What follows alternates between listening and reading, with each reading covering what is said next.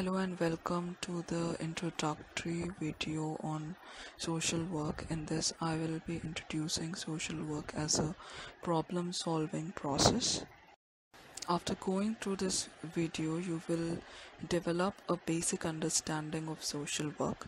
You will understand who is a client and how exactly do we undertake this social work process as a problem solving one. So before going through the actual content, let us come to a common ground about life. So what is the need for social work, or why do we actually require it? Because everybody wants to live a happy and satisfied life. Nobody wants to be in problem. Just remember those times whenever you were in problem, you never were in a stable state. At that time you were disturbed, and you don't want to be disturbed. Everybody wants to be happy, but then is it that we just remain happy throughout our lives and there would be no problems? No, problems are inevitable. They do come and they will be disturbing our sense of stability. But if this happens, does this happens for always?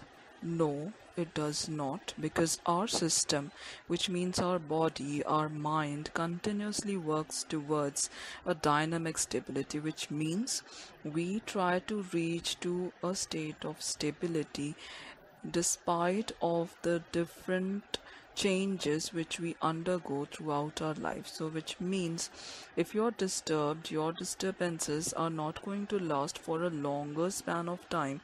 Yes, for a short duration definitely you would be disturbed, you can be in problem, but then your systems are continuously working towards dynamic stability, which means they are working towards you to be stable. So for that, your systems, that means your mind, can actually come up with certain logics, or it can come up with certain explanations, or it can motivate you in a manner that you proceed ahead with your life. And if that does not happens, which means if your systems fail, in that case intervention is needed, and that is the need of social work.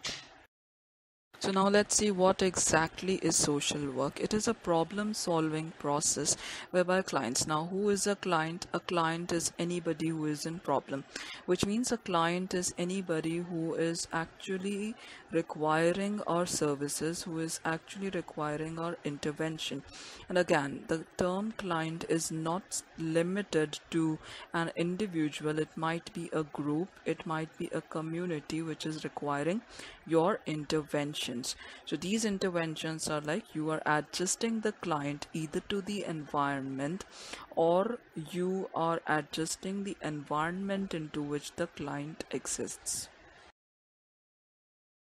So there are different terms that we relate to social work, like what is social work? It is a profession. It is a profession for which you require education. It comprises of several skills. We work on the dignity of the client. We consider that to be important and of worth. A social work who is a professional need to be competent, would be providing up services. Such people need to have integrity, they need to inculcate values and compassion, and would be continuously working towards justice and relationship. But this is not just based on practice, but it is also having theory, and you need to empathize with the client in order to give your best to be the best social worker.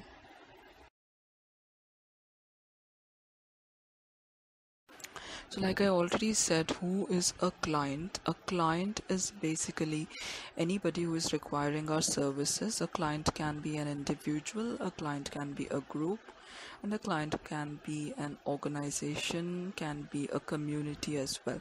So here, just to explain the client system, I have taken individual as a client, which means we are talking about a single person as a client.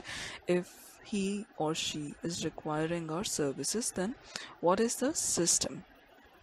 So the system is going to comprise of the client, which means what are the personal characteristics that the client is having, what is the immediate environment into which the client lives, like the family or maybe the groups to which the client associate. Also, we have the problem or the change situation towards which the client is working or has worked or is wanting to work. Along with this, we also do have another element or another entity present over here, and that is the social worker. So social worker is also going to be a human being with certain personal characteristics and of course a professional background. That's what in the earlier slide I said, that when you're talking about professional social work, we do have a system of education. You have the aspects of theory and skills into it, and that's what is giving a professional background to the social worker. Then what are the roles that the social worker is undertaking? What are the principles that he or she is applying, and what is the practice frame in which he or she is offering the services? So this is the element of social worker, and we have the element of client. Now when they interact, why are they interacting? They are interacting to build upon a change, and in that both, which means the client and the social worker, need to participate in the process, whereby the client will be bringing the abilities and would be involved in activities and decisions. At the same time, the social worker would be bringing in skills, techniques and knowledge in order to bring about the planned change process. But this does not happen in isolation. This is happening within the premise of a social agency or a practice setting, which means the practice setting is going to actually limit your practice and would define your framework. Which means if the agency is meant for say education or literacy, you cannot actually help the client with problems pertaining to sanitation. You have to limit to what your agency is for. Again, the terms and conditions of the social agency also do not exist in isolation, but they exist at the societal level, which means what are the social policies and the programs, and what are the frameworks into which the agency is existing.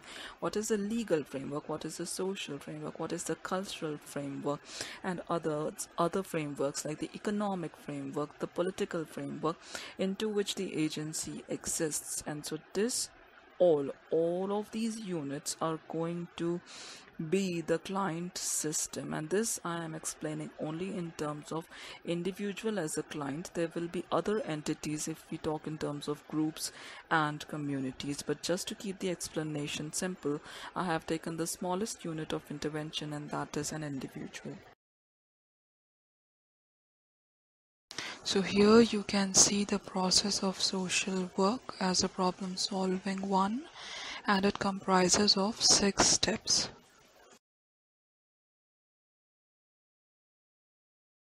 Let's take a look at that one by one. So we'll start off with the very first step, that is intake.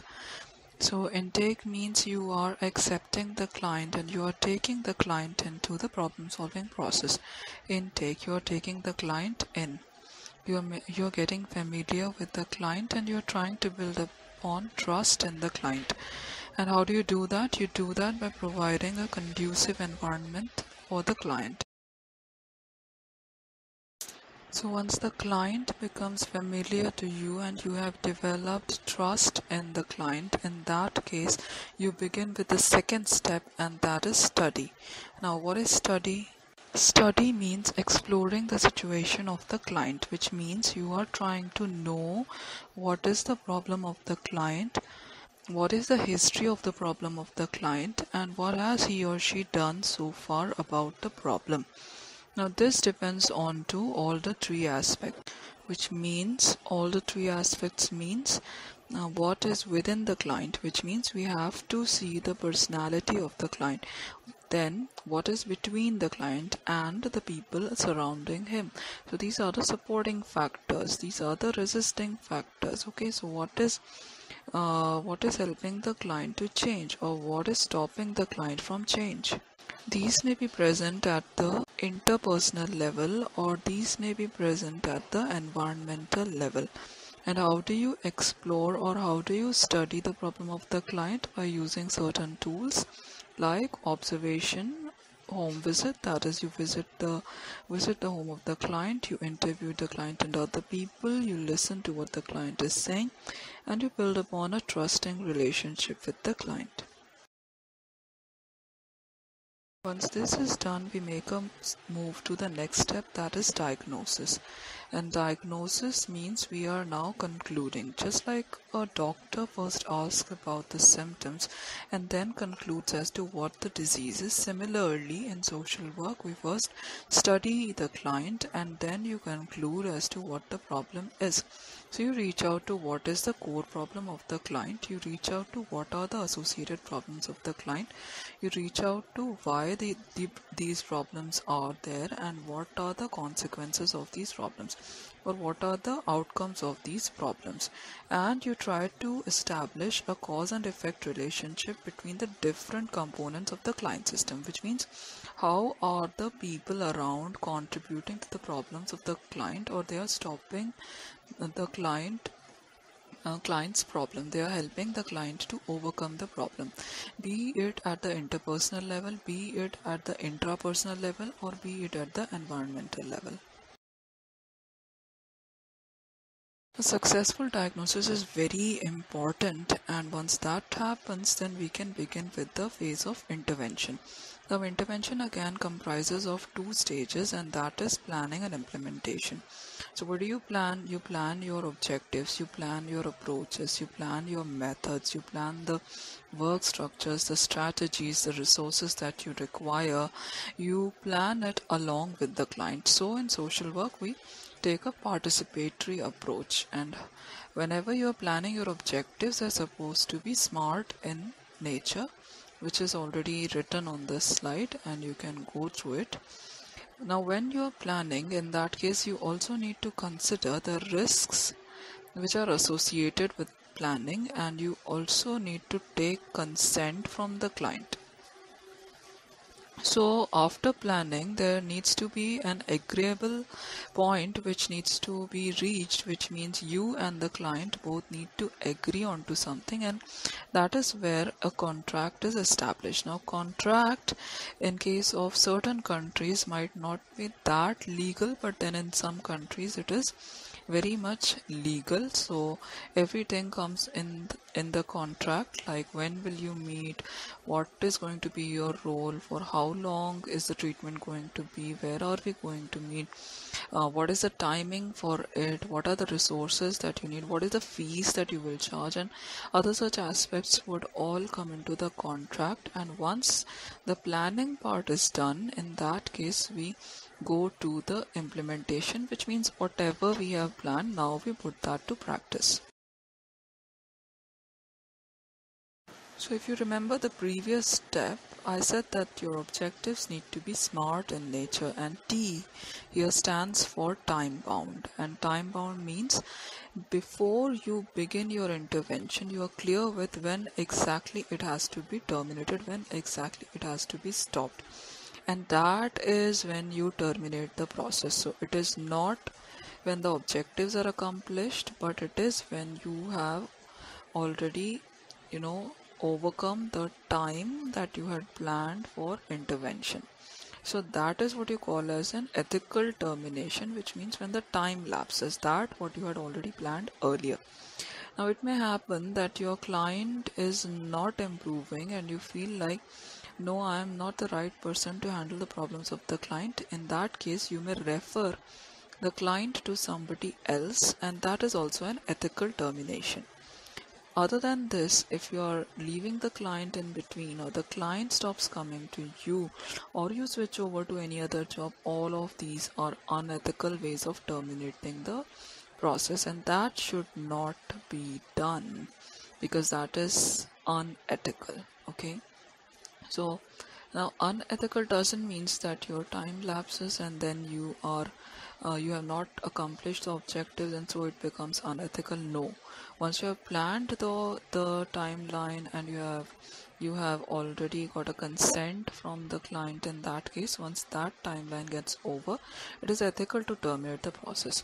At the same time, if you feel like you require some more time, in that case your contract may also be flexible, and you may discuss the terms with the client and make some changes over there. So once this is done, once the termination happens, in that case you evaluate. Now, what is evaluation? Evaluation is simply you are checking as to what the objectives you had framed and then what the results you have achieved. Okay, so if there is no difference between the two, then your process is successful. But if there is any difference, in that case you record it up with reasons. And why this is important is because you can use these records for further training or for further planning or for further interventions. It can also be used up as a resource for others to learn.